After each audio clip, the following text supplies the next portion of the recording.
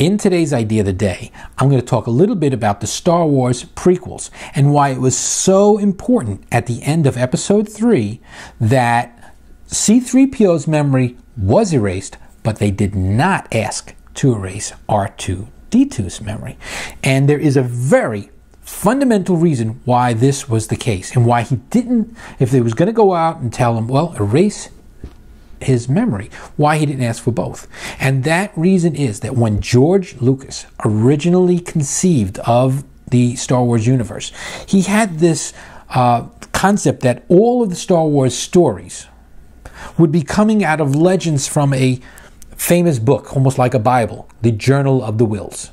And that the Journal of the Whills chronicled the eras of, Jedi and all the Sith and all this other stuff. But essentially, that in this journal, the story of the Star Wars universe would be told. And in that sense, he needed to have a narrator, somebody who actually wrote the journal, the person who's imparting the story. And to that end, it has always been George Lucas's intention that it was R2-D2, who in fact was the author of the story, the person who indirectly is telling the story. So it was critical that R2's memory not be erased so that there would be continuity. And that, on a plus side, means that in theory we can hope for a lot more of R2 and probably C-3PO in all of the episodes to follow. And that's today's Idea of the Day.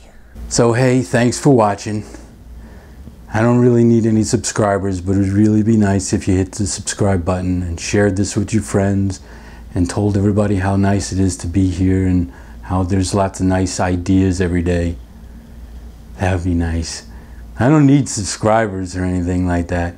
All I need is maybe this chair. And that's it, nothing else.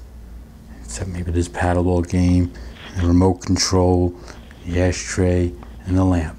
But that's it. I don't need anything else. Thanks.